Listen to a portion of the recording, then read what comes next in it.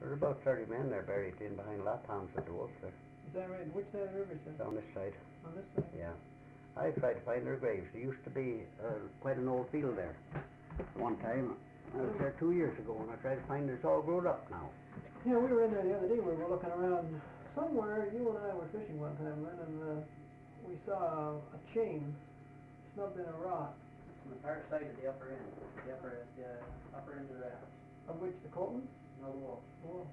Well, I thought it was in the Coltons, and I looked all through the Coltons.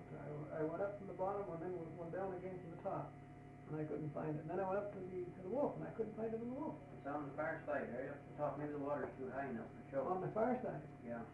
Oh, I was looking on this side. Yeah, we crossed the river with the boat, and you walk up the far shore, and for that shelf the rock comes out. There's a rock, I drove in the rocks there, and that chain was there, and there was 2 chunks.